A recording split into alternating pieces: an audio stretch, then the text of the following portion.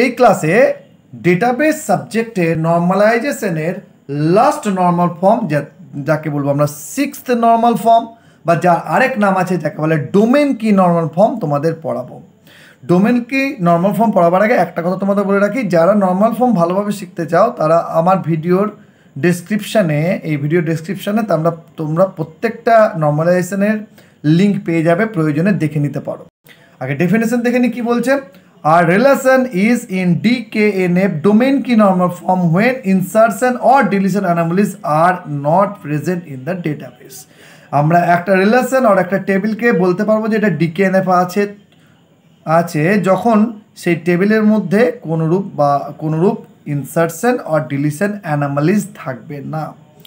DKNF is the highest form of normalization. এটা সর্বাধিক normalisation বলতে পারি আমরা, সবচেয়ে উচ্চ স্তরের নর্মালাইজেশন এটা DKNF.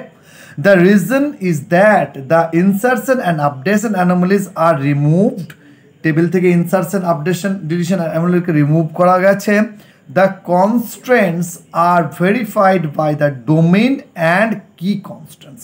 এখানে দুটি কনস্ট্যান্টস ইউজ হয়, সেটা হলো ডোমেন কনস্ট্যান্টস এবং কি কনস্ট্যান্টস, তাছাড়া কোনো কনস্ট্যান্টস এখানে ইউজ হয় না।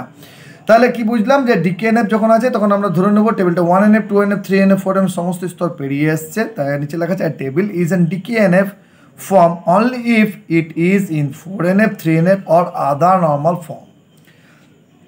তো আমরা একটা টেবিলকে DKNF এ আছে বলবো কখন, যখন দেখবো আমরা যে টেবিলের মধ্যে কোনো রকম অ্যানোমালিজ নেই এবং টেবিলটা সমস্ত নর্মাল ফর্মকে পেরিয়েছে। যখন সমস্ত নর্মাল ফর্মকে পেরিয়ে আসবে তখন অটোমেটিক্যালি অ্যানোমালিজগুলো রিমুভ হয়ে যাবে। আর কি বলবো যে এখানে অবশ্যই দুটো কনস্ট্যান্টস থাকতে হবে, একটা হলো ডোমেন কনস্ট্যান্টস, একটা হলো কি কনস্ট্যান্টস। ডোমেন কনস্ট্যান্টস কি কনস্ট্যান্টস কাকে বলবো, হোয়াট ইজ ডোমেন? DBMS এর ডোমেন বলবো সিম্পলি, এক সহজভাবে তোমাদের বলি যে আমরা একটা টেবিল তৈরি করছি, সেই টেবিলের মধ্যে দেওয়া আছে নেম, স্টুডেন্ট টেবিল তৈরি করছি তাই স্টুডেন্ট নেম আছে। স্টুডেন্ট নেম যখন আমরা অ্যাট্রিবিউটটা তৈরি করছি তখন আমরা কি করছি, তার একটা ডেটা টাইপ প্রোভাইড করছি, সেই ডেটা টাইপটাকে দিচ্ছি আমরা টেক্সট বা ক্যারেক্টার। তো টেক্সট বা ক্যারেক্টার যাই ডেটা টাইপ দিচ্ছি আমরা, তার মানে কি যে ওই নেম ফিল্ডের মধ্যে যখন আমরা ডেটা এন্ট্রি করব, ডেটা প্রোভাইড করব, সেই সময় শুধুমাত্র আমরা টেক্সট টাইপ বা ক্যারেক্টার টাইপ ডেটাই প্রোভাইড করতে পারবো। আমরা যদি সেখানে নিউমেরিক টাইপ ডেটা বা আদার টাইপ ডেটা আমরা প্রোভাইড করতে চাই, সেটা আমাকে বাধা দেবে এন্ট্রি করতে। That is called constants. Constants means কি, বাধা। তাহলে আমি ইলিগাল এন্ট্রি যখন করতে চাইছি একটা টেক্সট ফিল্ডে বা ক্যারেক্টার ফিল্ডে, যখন আমি নাম্বার ডেটা টাইপ বা ডেট ডেটা টাইপ বা অন্য পৃথক ডেটা টাইপ দিতে যাচ্ছি, সেই ক্ষেত্রে আমাকে আমার সিস্টেম আমাকে বাধা দিচ্ছে। That is called constants. তো ডোমেন মিনস কি, ওই যে বললাম তোমাদের নেমের এগেনস্টে আমরা দিচ্ছি ক্যারেক্টার ও টেক্সট টাইপ ডেটা। আর একটা কি, আমরা তার উপর শর্ত প্রয়োগ করতে পারি, লাইক আমি বললাম কখনোই একটা নামে 20টার বেশি ক্যারেক্টার যাবে না।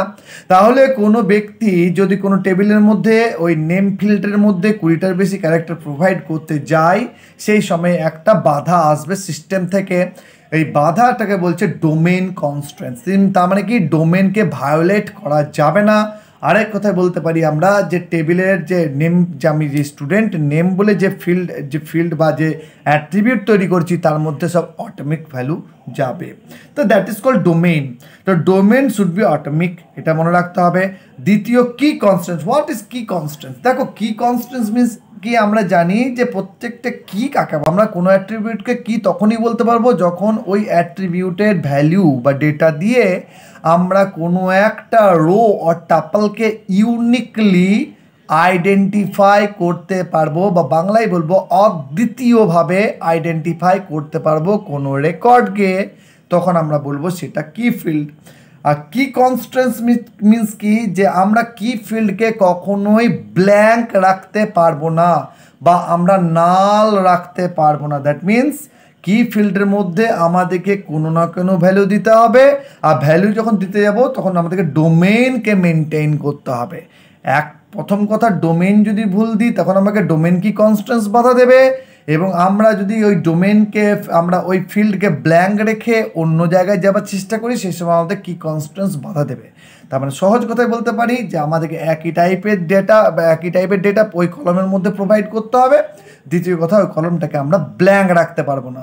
তো আমরা দেখেন একটা এক্সাম্পল দেখলে সব জিনিসই ক্লিয়ার হয়। তা তোমাদের একটা এক্সাম্পল দেখা প্রয়োজন আছে 6NF এর। এক্সাম্পল দেখো, in 5NF the following relation, student info বলে একটা রিলেশন বা টেবিলের নাম আছে, তার অ্যাট্রিবিউট হচ্ছে roll number, department and grade. তিনটে তার ফিল্ড বা তিনটে তার কলম বা তিনটে তার অ্যাট্রিবিউট। এবার ইজ ইমপ্লাইড বাই ক্যান্ডিডেট কি is move specific.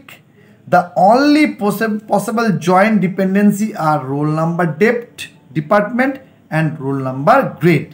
তাহলে এই যে আমরা স্টুডেন্ট ইনফো বলে যে টেবিলটা ছিল আমাদের, যার মধ্যে তিনটে অ্যাট্রিবিউট ছিল, সেটা হচ্ছে 5NF হবে, তখন সেটাকে আমরা ডিকম্পোজ করবো দুটো টেবিলে।